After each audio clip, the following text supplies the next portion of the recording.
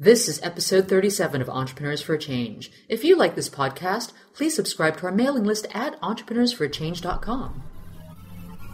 Are you ready to be the change? If so, you've come to the right place. You're about to join a movement of entrepreneurs who are empowering people, saving the planet, and turning their passion into profits while creating the lifestyle of their dreams. If you don't believe us, check out our website at entrepreneursforachange.com, a place where you can be inspired, mentored, and supported by a tribe of change-making entrepreneurs just like you. Hello, innovative change makers. This is Lorna Lee, host of Entrepreneurs for a Change, a web show that features entrepreneurs who are living on purpose, making a difference, and designing businesses that support life on their own terms. So, what do you think is the most effective way to change the world? If you're anything like me, you've probably pondered this question a great deal. When I reflect on anyone who has made a great contribution, such as Mother Teresa, the Dalai Lama, Madame Curie, Wangari Maathai, Albert Einstein, Nikola Tesla, I doubt a single one was thinking, what can I do that would massively impact a large swath of the human population so that what I did would be considered in history as world-changing? These change makers were acting wholeheartedly from passion, a determination to find solutions to problems that they cared deeply about, and they had a tireless commitment to contribute to something bigger than themselves. In my opinion, world-changing is not the exclusive domain of the brilliant minority who have the genius, resources, and support networks to invent something that's game-changing. Anyone who wants to make a difference can be a world changer. You don't have to be a disruptive technologist or an inventor. Everyone has a unique zone of genius and can make a valuable contribution. So, what's the most effective way to change the world? For me, there are two answers, which can both occur simultaneously. Number one, the outer game approach. Create a game-changing solution that addresses an urgent social or environmental concern that creates significant positive and minimal negative impact on people or the environment. And number two, the inner game approach. Change yourself. Be the change that you want to see in the world. So what does it take to design a game-changing solution to one of the world's most pressing social concerns? Chen, co-founder of Embrace Innovations, will tell us how. Embrace Innovations is a hybrid social enterprise that produces a low-cost infant warmer designed to help the millions of vulnerable premature babies born every year in developing countries survive and thrive. Unlike traditional incubators that cost up to $20,000 and require electricity and skilled technicians to run, the Embrace Infant Warmer costs around $200 and can be handled by anybody. The device is safe and intuitive to use, it requires no electricity, has no moving parts, and is portable, washable, and reusable.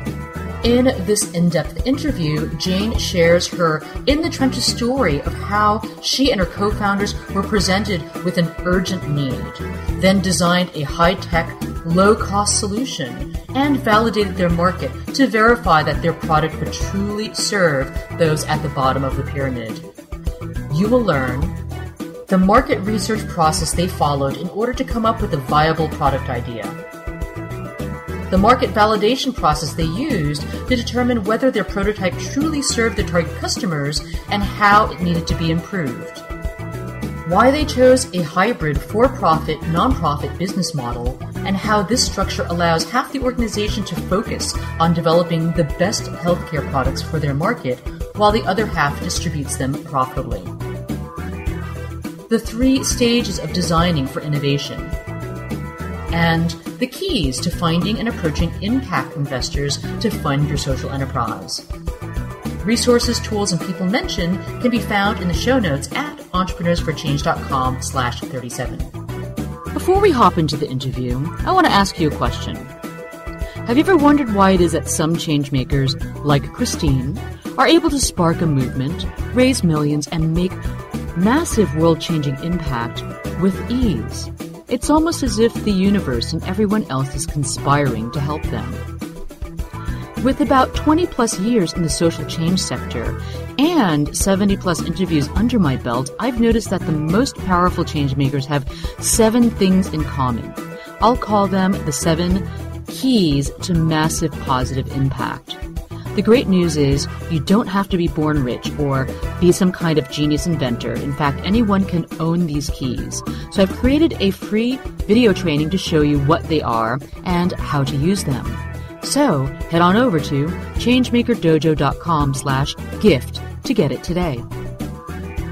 Now, before diving into the interview, I want to encourage you to rate, review, and download Entrepreneurs for a Change on iTunes. This really helps us reach more people with inspiring stories of entrepreneurs who are changing the world. Also, if these stories inspire you to start a world-changing business of your own, head over to our website at entrepreneursforachange.com and download the Business Changemakers Toolkit to get a jumpstart today. Now on to the show. So Jane, it's such an honor to have you with us here on the show. I have to give you a confession.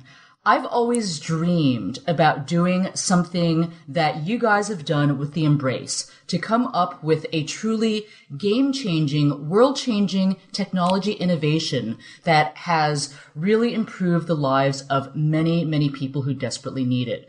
So I'd love for you to introduce to my audience who you are, what you and your company does, and how you got to where you are now. Sure. Well, thank you for having me. Pleasure to be on the show. And about Embrace. So I'm one of the co-founders of Embrace and Embrace Innovations. We are a social enterprise that's developed a low-cost infant warmer to help vulnerable babies around the world. So the backdrop to this is about 20 million premature and low birth weight babies are born every year, primarily in developing countries. 3 million babies die in the first 28 days of their life. One of the biggest problems they face is regulating their own body temperature or staying warm. And that is the primary function of an incubator. But incubators cost up to $20,000. They require a constant supply of electricity. They're difficult to operate. So you're not going to find them in rural areas in these countries. And so what my team and I have come up with is the Embrace Infant Warmer. It looks like a little sleeping bag for an infant. The core technology is a pouch of a wax-like substance. It's called a phase change material that has a melting point of 37 degrees Celsius or 98 degrees Fahrenheit, so human body temperature. And the key to this is once you melt the wax, it's able to maintain a constant temperature for up to 8 hours at a stretch. And you can reheat it over and over again. So that wax pouch sits in a little compartment in the back of the sleeping bag. And it's a really safe, effective way to regulate the temperature of newborns. So we developed this as a team while I was at Stanford in 2007. We launched the venture once I graduated in 2008. And then the whole team relocated to India, where we spent the next couple of years refining, prototyping, doing clinical testing. The product has now been in the market for about 2 years, and we have helped about 50,000 babies, largely in India, but with pilots now happening in 10 countries around the world. And our vision is to create a whole line of innovative medical technologies that are targeted at people in emerging markets that can't access traditional healthcare. So how much does Embrace cost? So we have 2 versions of the product. One sits in a hospital setting. That costs less than $300. And there's one that sits in a home or community setting, and that costs about $100. And typically, who is purchasing the Embrace? Would it be the hospital or the community healthcare center or the mom? So it's all of the above. We sell directly to hospitals. We sell to government. So currently government is our biggest customer. And once the government purchases it and brings it into their healthcare infrastructure, then it's provided free of cost to parents. We are also doing a pilot now where we are sending this home with community healthcare workers. And one of their mandates in India is to provide newborn care in the community setting. So the idea is that eventually every one of these community healthcare workers would have an Embrace device that they could cycle through these communities. So it's actually reusable. It's not a disposable type of device. Exactly. Yeah. Everything is made to be reusable. It's a very rugged product, very, very easy to clean. So all of that has been given careful thought. Wow, I love it. This is so exciting. And I'm so intrigued by how you guys actually came up with this product idea. I think one of the things that I'm hoping to do one day is something similar, come up with a really game-changing business idea. But since I haven't quite come up with that idea yet, I'm really having a great time interviewing entrepreneurs like you. So help me understand, what was the aha moment that really caused you to decide that this was a product worth developing? Sure. So this actually came out of a class project at Stanford. There is a course at the design school. I was doing my MBA at the time, but there's a course at the design school that combines graduate students of all different disciplines to come together and develop affordable products for developing countries. So in my class, there were people from the engineering school, the medical school, the law school. It's a very interdisciplinary course. So the year that I took this course, I teamed up with a computer science master's student, a PhD in electrical engineering, and another MBA. And the challenge that was posed to us was build a baby incubator that cost less than 1% of the cost of a traditional incubator, which I mentioned is about $20,000. And the class had partnered with an NGO in Nepal to come up with this challenge because they recognized a lack of incubators as one of the big problems and one of the things that was leading to these very high rates of infant mortality. And so the first thing we did was to go out into the field and understand firsthand what was happening. And something very interesting happened as we did that. So the first trip we made was to Kathmandu, to the capital of Nepal. And we would go to these tertiary level hospitals where there were, in fact, many donated incubators. And so cost wasn't the problem. But there was no electricity to power these incubators, right? Yeah, I know, right? And a lot of these countries, they're constantly faced with blackouts. Right, exactly. And there was no one trained on how to use them. And if a part broke, there were no spare parts for replacement. Oftentimes, the instructions would be in German. And so there were a host of other issues that were leading to these incubators not working in these facilities. So it wasn't a matter just of cost. It was the fact that these machines that were developed for Western markets were just not suitable for these developing country contexts.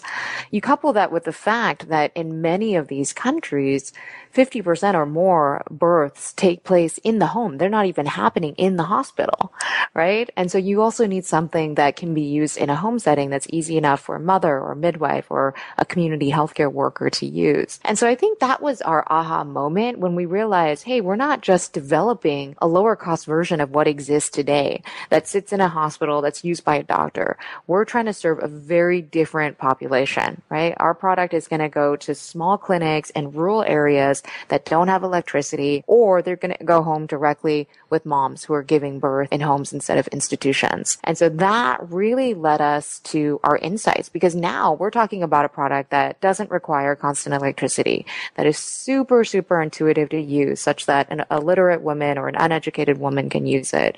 It's got to be portable. It's got to be reusable. It's got to be really easy to clean. And so I think once we framed the problem in that way and figured out what were the specifications that were needed for these contexts, then the answer came to us rather easily. Wow. Okay. So at this time, were you guys still students?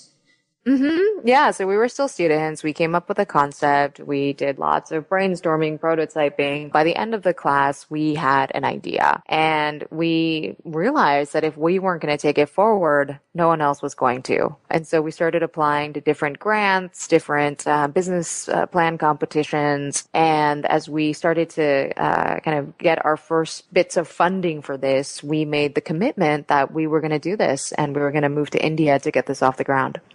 Wow. So in the beginning stages, when you were still students in this course, when did you go to Nepal? Was this during your holidays? Did you all just pay for your own plane tickets to go? So the class sponsors one student to go, and that was my co-founder Linus. And then I, in fact, and so that was all done through the class. And then I did a separate trip to India on my own shortly thereafter, and took some of the prototypes we had to the various villages. And so those were the first couple of trips. But it became clear very quickly that in order to truly make our product locally appropriate and to truly serve the customers we wanted to, it wasn't enough to be making these trips. We needed to be living and breathing the culture and the environment that we were trying to make this successful in. And so that was why the decision to move. That is a really big commitment to a mission and a vision, because living in India is really not easy, especially if you're used to the comforts of the West. I mean, I've been to India, oh gosh, at least twice, and it's intense over there. I mean, it is like you see the whole cycle of life and survival right in your face. So there's so many people, and it's really hard for a lot of them. Where did you guys decide to relocate to? Were you going to more like the villages and living in like the rural areas, or did you go to a big city?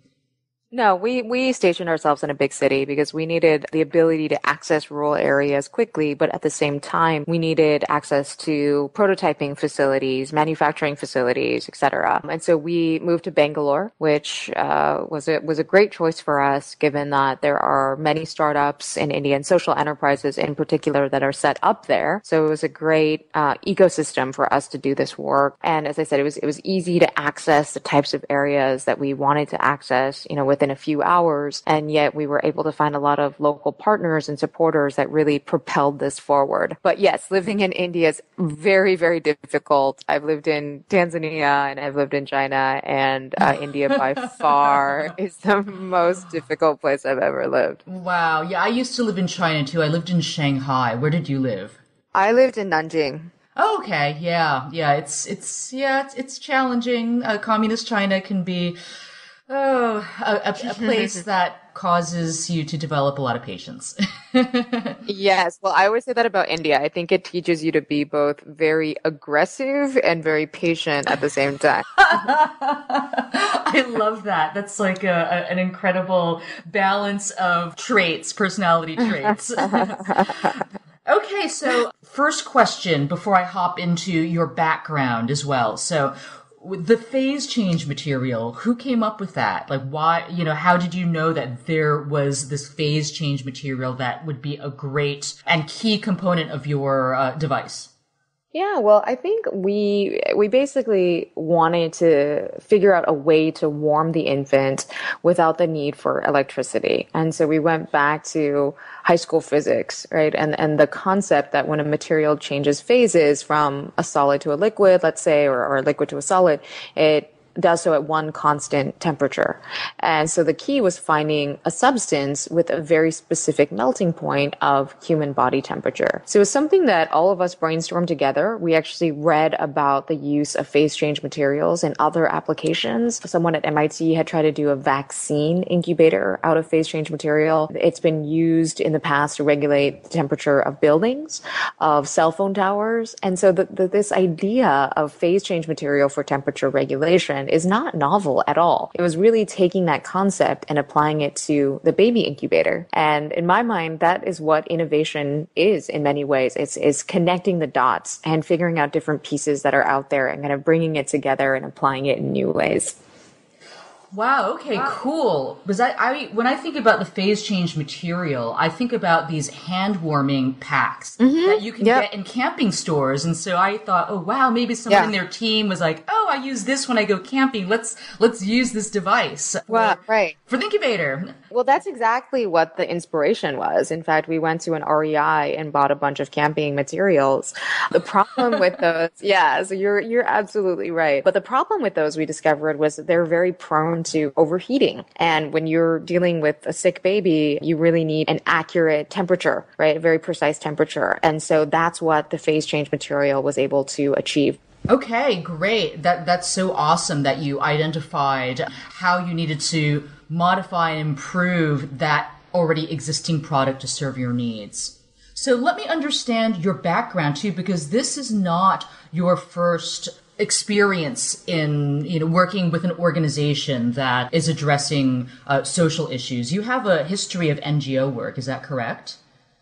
Yeah, that's right. So my background is out of college. I did management consulting for a few years. I had the opportunity to go to Hong Kong to do this work, which was very exciting because it took me to many places across Asia. I got to do some very cool client projects, but it wasn't something that I was necessarily very excited about. And I think I wanted to do something that just had a lot more personal meaning to me than, making rich companies richer. And so I ended up finding a cause that just really, really struck a chord with me.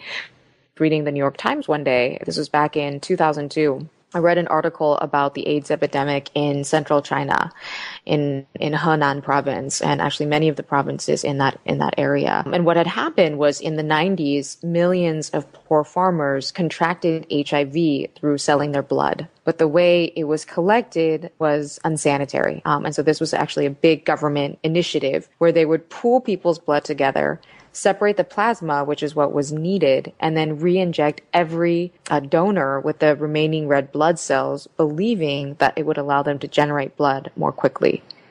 So as a result of this, about 60 to 80% of the adult population was HIV positive in the villages that I ended up working in. And when I read this, I was just horrified, but light bulb kind of went off in my head where I realized that we are amongst the luckiest people on this planet, but we've won the genetic lottery, as Warren Buffett says.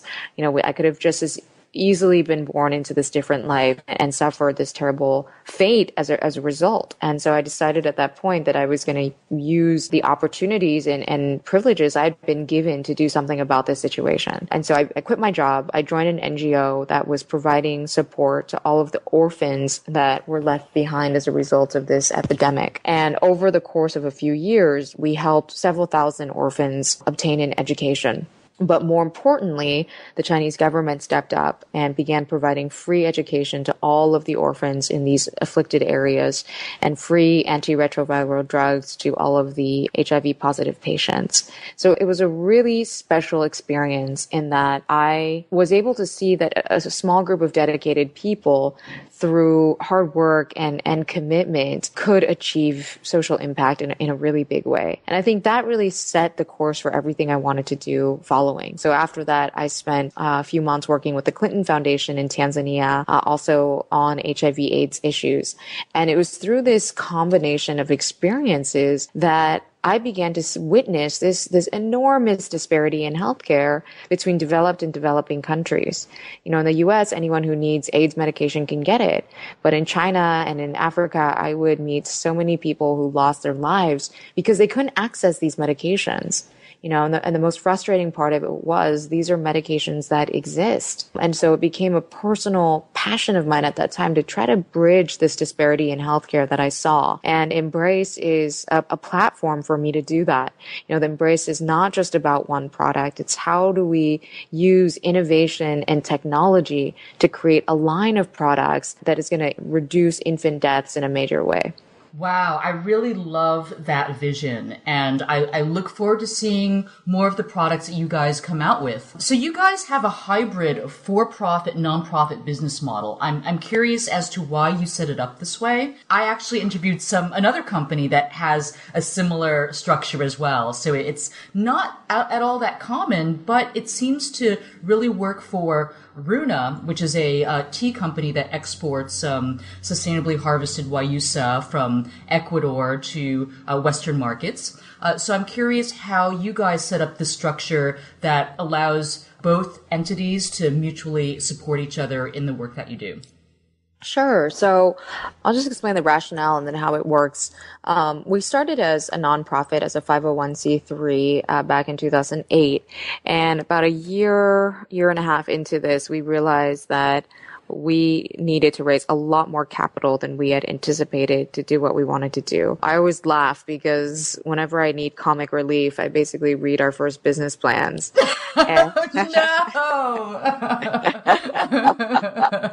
So how much money did you think you had to raise, and how much money did you actually have to raise, if you don't mind sharing? No, I don't mind sharing. So we thought we would need about $1 million and 2 people on staff, and that we could achieve global expansion of the product with that.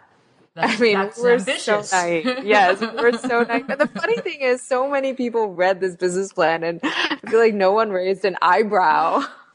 No one just burst out laughing, or right. I mean, okay, gosh, that's such a straight poker face attitude. Completely selectively ignored it, but yeah. So but we realized as we were doing this that, hey, this is a medical device. We need to do clinical testing, manufacturing, distribution. I mean, it's very expensive to do something like this. And so we ended up spinning out a for-profit arm of the business, because at that time, you were also seeing the emergence of a lot of impact investors, right? Social impact investors who were interested in investing in for-profit companies with a social mission. And a number of them approached us saying, if you guys were for-profit, we would be willing to invest in this. At the same time, we realized that not all segments of the population can be served by market forces. There's room for, not just room, but there's a need for philanthropy to serve the poorest of the poor. And so what we ended up doing was creating 2 organizations. The nonprofit holds the intellectual property for the infant warmers. It takes philanthropy donations to provide the product free of cost to the poorest areas, all through NGO partners.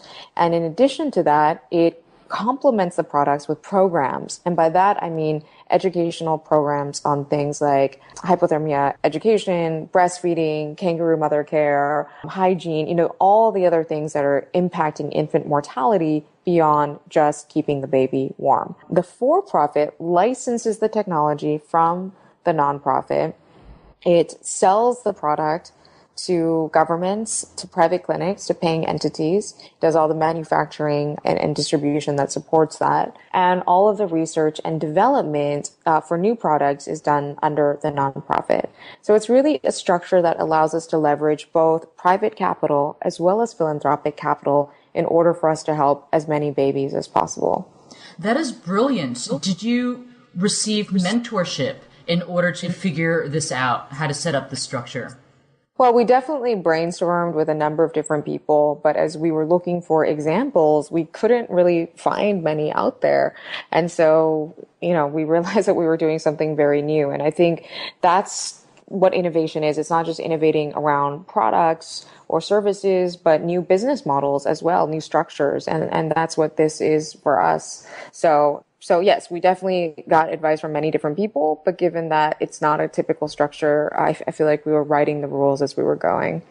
So in the beginning, when you started fundraising and when you spun off to a for-profit model in order to attract impact investors, what was your experience in raising VC investment? Did you go to different specific organizations that were helpful, or did you reach out to friends and family first? Can you walk us through that process of how you were able to eventually raise the funds that you needed to support that very expensive development process? Sure. So the first thing we did was reach out to people who had supported us as a nonprofit and test the idea with them. And there were a couple of individuals who were really on board with it and said, hey, if we can make this whole thing sustainable over time, then the impact of my contribution is going to go a lot further. And so we convinced some of them to be the first angel investors. In the meanwhile, we started to reach out to all of the typical social impact investors out there. One in particular ended up being Vinod Khosla's impact fund. At the time, Vinod had just started his impact fund. And the funny thing is I had read about him doing this probably a year or even more prior to him actually setting up the fund, and had reached out to him, I don't know, maybe 5 or 6 times. And he said no, or just wasn't able to meet with me all of those times. And then finally he took a meeting with me, and it was great. He really understood what we were trying to do. He was on board with the vision. Vinod's a really big thinker, and it's never been about this single product for him, but about us, changing the landscape of healthcare in these countries. And he really believed in that. And so we met with him, I think it was on a Friday. We met with him for 3 hours. And by the end of the week, we had a term sheet. And so that ended up being our first investor. And alongside that, we raised money from Capricorn Investment Group, which is affiliated with Jeff Skoll, and he's also very much kind of immersed in a thought leader in the social enterprise space. So we found 2 investors that, again, really were aligned in terms of our values and the impact we wanted to create. Remind me what Vinod Khosla is known for again. So Vinod was one of the founders of Sun Microsystems, and is one of the biggest venture capitalists in Silicon Valley. Okay, great. And so he now has an impact investing fund. So prior to that, he would invest in technology startups, and now he's looking towards social enterprise organizations. Yeah, that's right. That's right. So he's had Khosla Ventures is his typical venture investing arm, and that's been running for many years now. And then this impact fund was started about 2 years ago. Okay, great. Wow. That is pretty persistent. You guys approached him 5 times. I love that. I think it can be so discouraging, especially when you're just starting off and nobody knows who you are. And, a lot of these influencers, they're busy. They don't have the time. So to be able to be persistent and, keep your chin up, even though you're getting no's from the beginning, that takes a lot of courage. Right. Well, that's, I think, one of the most important aspects of being an entrepreneur is tenacity. Yes, definitely. Are you guys profitable? No, not yet. Not yet. It'll be a few more years before we are profitable. Okay.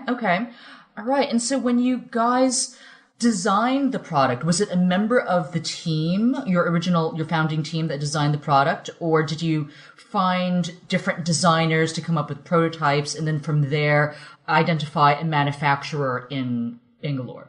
No, it was really our team. So we came up with the product, as I said, a concept at the end of the class. We took it to India. We figured out how to do prototyping in-house, all the things that are so easily done at various sites or universities in the US. We don't, in India, you don't have facilities like that. And so we just had to figure out how to do everything in-house, which was challenging and fun at the same time. But I think one of the core principles of the design school and design thinking, which has become a popular term, is that creativity and design, it's not necessarily innate. If you follow a process, it can lead to creative outcomes, right? It can likely lead to creative outcomes. And that process involves empathy, so truly understanding who your customers are, what their needs are, being able to stand in their shoes, prototyping, so just getting out there and building, and that's what we would do is get out there, build with whatever materials we did have, and then go test and iterate. And so we would take those prototypes, go into the field,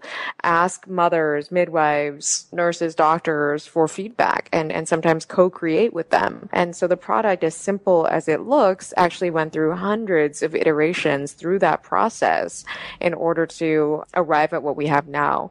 So later in the process, of course, we had to team up with local manufacturers who were also very critical in the prototyping process. But even that is interesting because many of the manufacturers couldn't produce our product to the quality that we needed. And we ended up bringing a lot of those capabilities in-house. So we currently do work with some contract manufacturers and we do some of our own manufacturing, but everything is then quality inspected at the Embrace facility, which meets international regulatory standards. Safety is of utmost importance to us given that this is a medical device. And then everything gets shipped out from our facility in India.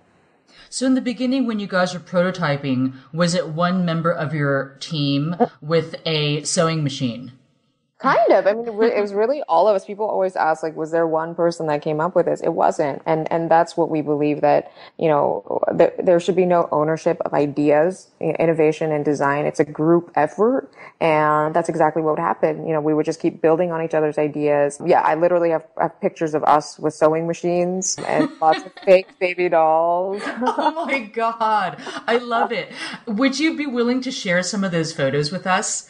Yes, of course. Okay, great. Wow. I picture you guys working really late at night trying to put these prototypes together by hand. Yep. Yeah. Well, a lot of it was that. The professor who taught the class, his wife was a seamstress. And so she ended up doing a lot of the nicer prototypes a bit later on. And then we would literally find people who ran these little shops on the road in India who would stitch together some of those early prototypes.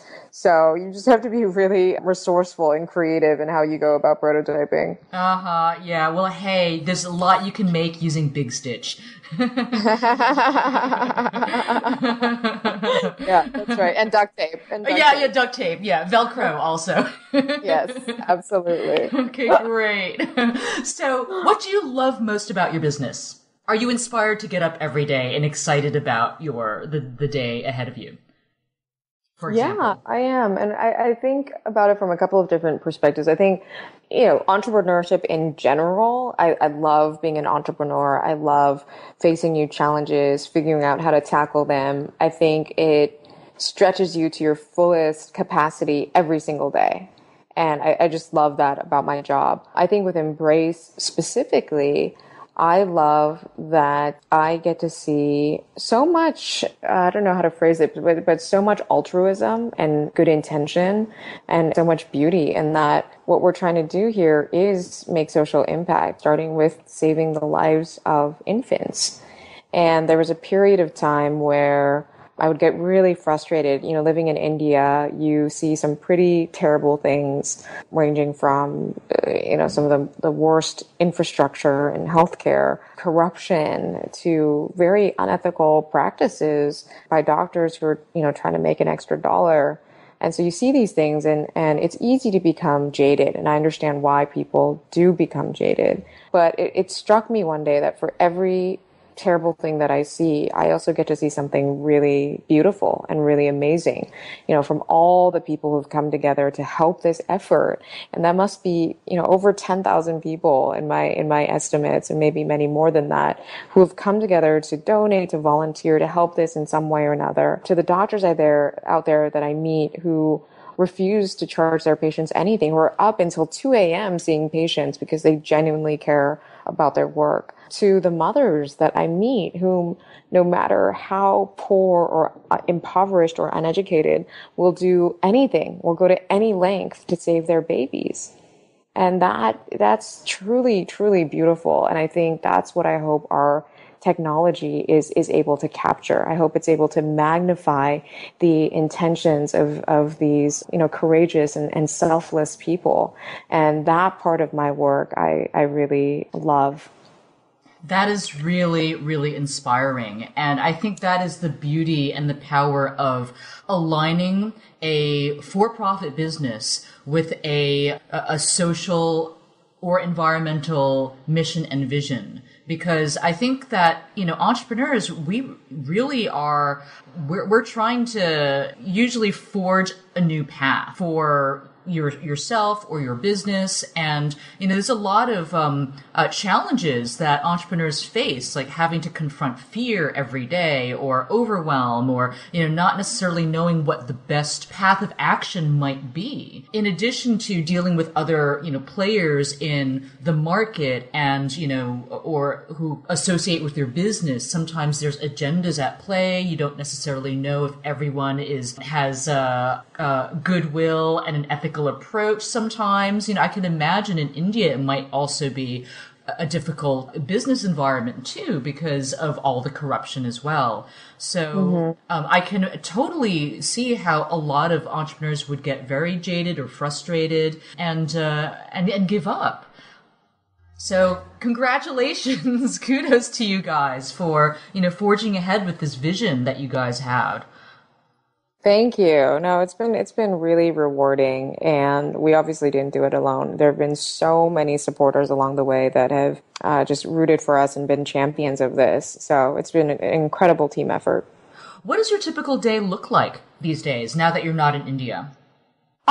It's different. So right now I am focused on fundraising. We're raising a Series B round. We're looking at the international expansion of the product. And so looking at to a number of different organizations that we can partner with in that effort. We're working on moving forward with an independent evaluation of Embrace that would, for the first time, not only look at the efficacy of the product, but how it's impacting things like mortality and morbidity, how it's impacting the outcome of these children. And so we're talking about a very large study that would take place over the course of several years. And we have some really exciting researchers at Stanford and Harvard who are going to be leading this. And so I've been trying to just move everyone forward on this. And that, of course, would also lead the way for this, hopefully, to be adopted as a standard of care around the world. And then in addition to that, looking at what are opportunities for new products, which the team is really, really psyched about. So going back to a lot of the design thinking that I mentioned, we have a team on the ground in India that's starting to work on various new concepts. Meanwhile, I'm here in the US talking to a number of partners, technology partners that we might be able to partner with in coming up with the next product. What are some exciting concepts that you guys are exploring right now? Well, it's really too early to be able to talk about them publicly. Understood. Fantastic. Do you guys have a plan someday to IPO? Maybe. I mean, I don't think we have necessarily thought about it in terms of building a company to exit. We're building the company to build the company. And so I think we are more focused on this platform, this process, building a culture of innovation, coming out with what's next. And as I said, figuring out what are the distribution strategies to enable the global expansion of this. But yeah, an exit could be possible somewhere down the line. Okay. Knowing what you know now, if you were to look back at your experience growing Embrace, if you had the opportunity to potentially start over again from square one, what might you do differently? Was there any mistake that you made along the way that you would completely do differently so that, and if you could help us understand what that mistake might have been and why, that would also help us understand what to avoid in our entrepreneurial ventures as well. Yeah, I mean, I could probably talk about a million of those, and I really embrace failure. I think it's important to reflect on lessons learned. For the sake of time, I will focus on two very important lessons. One is the kind of team that you build, right? And everyone talks about this, but I think for the kind of work we're doing, and especially working in an emerging market, it's even more important. So we walked into this as founders having this very Silicon Valley approach of thinking, we just need to find passionate people. We'll figure it out once we get there. And so that's what we did. We hired other young people. None of us had any experience in medical devices, in manufacturing, in distribution, in sales. And in Silicon Valley, you might be able to figure that out. In a country as complicated as India, I would strongly advise against taking that approach, right? Because you're dealing with laws and regulations that are very gray, that are uncertain, that may be arbitrary at times. You're dealing with a distribution infrastructure that's not even there, right? That's not established, that's not set up. You're dealing with governments that are very difficult to work with, and then that ends up being, one of your primary customers. There's so many things that compound the complexity of what you're working, and you're serving some of the poorest people in the world. And so what I would have done differently is bring in people right away who had a skill set that did complement the founders, that did complement our vision, some of our technical expertise. and our passion for this. So we did bring on people later on who, we have a VP of quality assurance, for example, who has 20 years of experience in the field,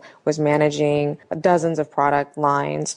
We've brought in someone who has spent his whole career doing sales of medical devices and pharmaceuticals in India, serving bottom of the pyramid markets. We have a new CEO who was the former head of Baxter Asia Pacific and ran their operations for 10 years.